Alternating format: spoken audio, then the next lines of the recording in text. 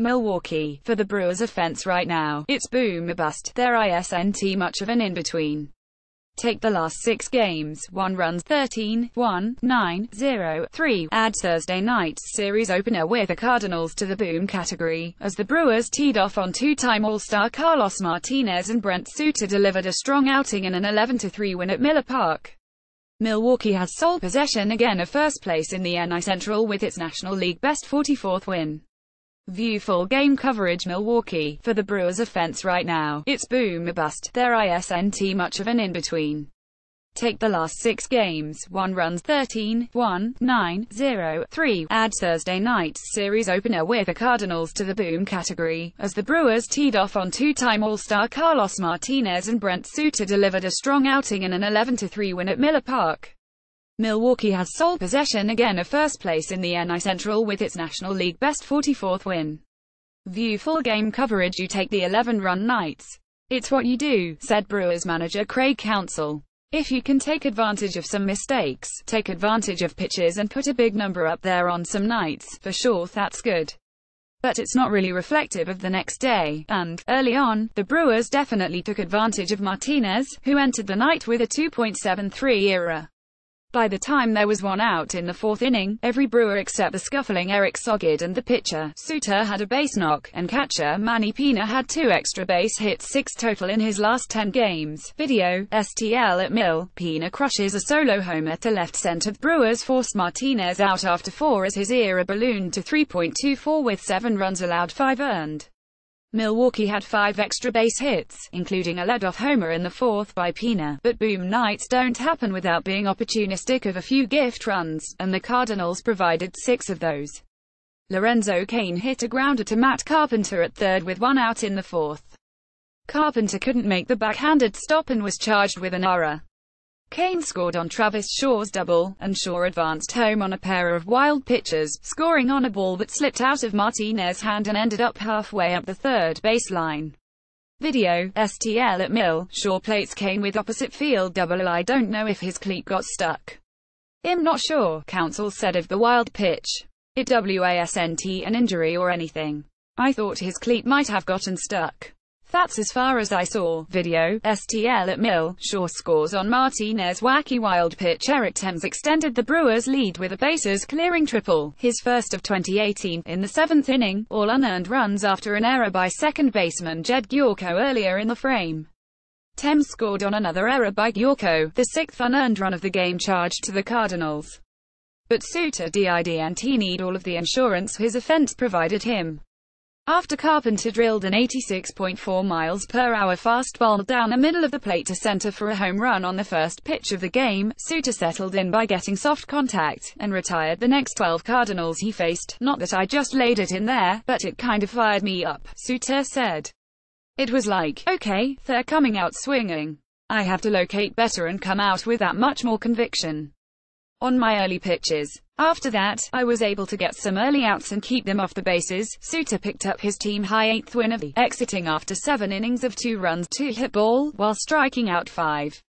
Video, STL at Mill. Suter holds cards to 2 runs over 7 innings and matching a career high with 7 innings pitched for the second straight start. Suter said, the efficiency was there and just being able to fight through any kind of fatigue and being able to make pitches late. It's something I trained for in the off-season, so to see it be able to come to fruition the last couple starts feels good. Taylor Williams and Dan Jennings both struggled finishing the game in relief of Suter.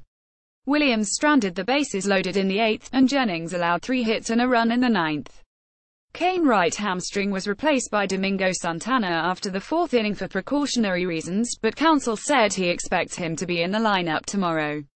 Cain was 2 for 3 with 2 runs and a RBI. Video, STL at Mill. Cain drives in Thames to pad Brewers' lead moments that mattered. Aguilar's home run. Jesus Aguilar nearly had a home run in the 1st inning, or at least that's what left fielder Marcell Ozuna thought. Aguilar hit a fly ball to deep left center, and Ozuna attempted to scale the wall as if to rob a home run, but the ball caromed off the base of the wall and went for a 2-run double for the Brewers, pushing them ahead for good. I kind of hit it good, until I saw Ozuna jump, Aguilar said. But I thought I got lucky on that play. Probably more important, though, was the Brewers' success against Martinez in that 1st inning. entering the game as a team with a .192 average, 10 for 52 with 1 RBI over 2 games against Martinez. Milwaukee went 3 for 6 with 2 RBIs in the first frame alone. Martinez is a familiar foe, for sure, Counsell said. We just took advantage of an off night for him. It was good that we did. Some guys had good at-bats. We kept the pressure on him and were able to get to him out after 4 innings. Video, STL at Mill. Counsell discusses Suter. Bats in 11-3 win. Thames triple. Like Aguilar's near home run in the first, Thames almost connected for his 3rd home run in his last 2 games at Miller Park in the 7th, but instead settled for a bases-clearing triple, after Tommy Pham kept the ball in the ballpark with a leaping effort at the center field wall. Thames' 3 RBIs gave the Brewers at least 9 runs for the 3rd time in the last 7 games. Video, STL at Mill. Thames clears the bases with a triple. Sound smart after his first inning double. Aguilar has multiple RBIs in each of his last 4 starts, 1 game shy of Jeremy Burnett's club record in 1999. Aguilar is the 16th Brewer to accomplish the feat, and the first since Adam Lind in 2015. You gotta see this. Aguilar didn't just help the Brewers' effort on offense in the series opener against the Cardinals, but he made a slick diving play on Harrison Bader's liner to end the 2nd inning. With the shift on, Aguilar dove to his right and made the catch, making it 6 Cardinals in a row retired for Suter. I felt like a really good player, Aguilar said. I just try to go there and give 100%, especially with Suter pitching because he has a lot of energy. Video, STL at Mill. Aguilar lays out to snag Bader's line drive. Hey said ET hate that. It's really hard for a position player to hit off another position player. I saw 59, mph 60, 63, and I was like, no way. It is what it is, that's baseball. Aguilar, after grounding into a double play against Cardinals infielder Greg Garcia, who made his first career pitching appearance in the 8th inning. Up next, right-hander Junior Guerra 3-5, 2.89 ERA will start for the Brewers on Friday at 7:10 p.m. CT in the 2nd of their 4-game set with the Cardinals at Miller Park.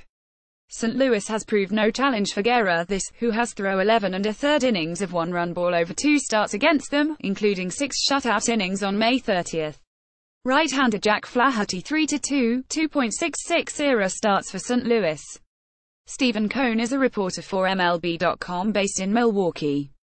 Follow him on Twitter at Stephen__Cohn. Milwaukee. For the Brewers' offense right now, it's boom or bust. There isn't much of an in-between. Take the last 6 games, 1 runs 13, 1, 9, 0, 3. Add Thursday night's series opener with the Cardinals to the boom category, as the Brewers teed off on 2-time All-Star Carlos Martinez and Brent Suter delivered a strong outing in an 11-3 win at Miller Park. Milwaukee has sole possession again of first place in the NL Central with its National League best 44th win. View full game coverage. You take the 11-run nights. It's what you do, said Brewers manager Craig Counsell. If you can take advantage of some mistakes, take advantage of pitches and put a big number up there on some nights, for sure that's good. But it's not really reflective of the next day, and, early on, the Brewers definitely took advantage of Martinez, who entered the night with a 2.73 ERA. By the time there was 1 out in the 4th inning, every Brewer except the scuffling Eric Sogid and the pitcher, Suter, had a base knock, and catcher Manny Pina had 2 extra base hits, 6 total in his last 10 games. Video, STL at Mill. Pina crushes a solo homer to left center. The Brewers forced Martinez out after 4 as his ERA ballooned to 3.24 with 7 runs allowed, 5 earned. Milwaukee had 5 extra base hits, including a leadoff homer in the 4th by Pina, but, boom, nights don't happen without being opportunistic of a few gift runs, and the Cardinals provided 6 of those. Lorenzo Cain hit a grounder to Matt Carpenter at 3rd with 1 out in the 4th. Carpenter couldn't make the backhanded stop and was charged with an error. Cain scored on Travis Shaw's double, and Shaw advanced home on a pair of wild pitches, scoring on a ball that slipped out of Martinez's hand and ended up halfway up the 3rd baseline. Video, STL at Mill. Shaw plates Cain with opposite field double. I don't know if his cleat got stuck. I'm not sure, Counsell said of the wild pitch. It wasn't an injury or anything. I thought his cleat might have gotten stuck. That's as far as I saw. Video, STL at Mill. Shaw scores on Martinez' wacky wild pitch. Eric Thames extended the Brewers' lead with a bases-clearing triple, his first of 2018, in the 7th inning, all unearned runs after an error by second baseman Jed Giorgio earlier in the frame. Thames scored on another error by Giorgio, the 6th unearned run of the game charged to the Cardinals. But Suter didn't need all of the insurance his offense provided him. After Carpenter drilled an 86.4 mph fastball down the middle of the plate to center for a home run on the first pitch of the game, Suter settled in by getting soft contact, and retired the next 12 Cardinals he faced. Not that I just laid it in there, but it kind of fired me up, Suter said. It was like, okay, they're coming out swinging. I have to locate better and come out with that much more conviction on my early pitches. After that, I was able to get some early outs and keep them off the bases. Suter picked up his team-high 8th win of the exiting after 7 innings of 2 runs, 2 hit ball, while striking out 5. Video, STL at Mill. Suter holds cards to 2 runs over 7 innings and matching a career high with 7 innings pitched for the second straight start. Suter said, the efficiency was there and just being able to fight through any kind of fatigue and being able to make pitches late. It's something I trained for in the off-season, so to see it be able to come to fruition the last couple starts feels good. Taylor Williams and Dan Jennings both struggled finishing the game in relief of Suter. Williams stranded the bases loaded in the 8th, and Jennings allowed 3 hits and a run in the 9th. Kane right hamstring was replaced by Domingo Santana after the 4th inning for precautionary reasons, but Counsell said he expects him to be in the lineup tomorrow. Kane was 2 for 3 with 2 runs and a RBI. Video, STL at Mill. Kane drives in Thames to pad Brewers' lead moments that mattered. Aguilar's home run. Jesus Aguilar nearly had a home run in the first inning, or at least that's what left fielder Marcell Ozuna thought. Aguilar hit a fly ball to deep left center, and Ozuna attempted to scale the wall as if to rob a home run, but the ball caromed off the base of the wall and went for a 2-run double for the Brewers, pushing them ahead for good. I kind of hit it good, until I saw Ozuna jump, Aguilar said. But I thought I got lucky on that play. Probably more important, though, was the Brewers' success against Martinez in that first inning. Entering the game as a team with a .192 average, 10 for 52 with 1 RBI over 2 games against Martinez. Milwaukee went 3 for 6 with 2 RBIs in the first frame alone. Martinez is a familiar foe, for sure, Counsell said. We just took advantage of an off night for him. It was good that we did. Some guys had good at-bats. We kept the pressure on him and were able to get to him out after 4 innings. Video, STL at Mill. Counsell discusses Suter bats in 11-3 win. Thames triple. Like Aguilar's near home run in the first, Thames almost connected for his 3rd home run in his last 2 games at Miller Park in the 7th, but instead settled for a bases-clearing triple, after Tommy Pham kept the ball in the ballpark with a leaping effort at the center field wall. Thames' 3 RBIs gave the Brewers at least 9 runs for the 3rd time in the last 7 games. Video, STL at Mill. Thames clears the bases with a triple. Sound smart after his first inning double. Aguilar has multiple RBIs in each of his last 4 starts, 1 game shy of Jeremy Burnett's club record in 1999. Aguilar is the 16th Brewer to accomplish the feat, and the first since Adam Lind in 2015. You gotta see this. Aguilar didn't just help the Brewers' effort on offense in the series opener against the Cardinals, but he made a slick diving play on Harrison Bader's liner to end the 2nd inning. With the shift on, Aguilar dove to his right and made the catch, making it 6 Cardinals in a row retired for Suter. I felt like a really good player, Aguilar said. I just try to go there and give 100%, especially with Suter pitching because he has a lot of energy. Video, STL at Mill. Aguilar lays out to snag Bader's line drive. Hey said I hate that. It's really hard for a position player to hit off another position player. I saw 59, mph 60, 63, and I was like, no way. It is what it is, that's baseball. Aguilar, after grounding into a double play against Cardinals infielder Greg Garcia, who made his first career pitching appearance in the 8th inning. Up next, right-hander Junior Guerra 3-5, 2.89 ERA will start for the Brewers on Friday at 7:10 p.m. CT in the 2nd of their 4-game set with the Cardinals at Miller Park. St. Louis has proved no challenge for Guerra, who has thrown 11 1/3 innings of 1-run ball over 2 starts against them, including 6 shutout innings on May 30. Right-hander Jack Flaherty 3-2, 2.660 starts for St. Louis. Contributors, type, name, Stephen Cohn, Twitter, tagline, Stephen Cohn is a reporter for MLB.com based in Milwaukee. Follow him on Twitter at Stephen__Cohn. Source, MLB.com. Image, null. Contributor formatted. Writers, Stephen Cohn. Twitter, taglines, Stephen Cohn is a reporter for MLB.com based in Milwaukee. Follow him on Twitter at Stephen__Cohn. Source, MLB.com. Image, null. Irrelated content. href. https://www.mlb.com/brewers/news, title: Milwaukee Brewers. href. http://m.mlb.com/search q=Jesus %20 Aguilar, title: Jesus Aguilar. href. http://m.mlb.com/search q=Lorenzo %20 Kane, title: Lorenzo Kane. href. http://m.mlb.com/search q=Manny %20 Pina, title: Manny Pina. href. http://m.mlb.com/search q=Travis %20 Shaw, title: Travis Shaw. href. http://m.mlb.com/search q=Brent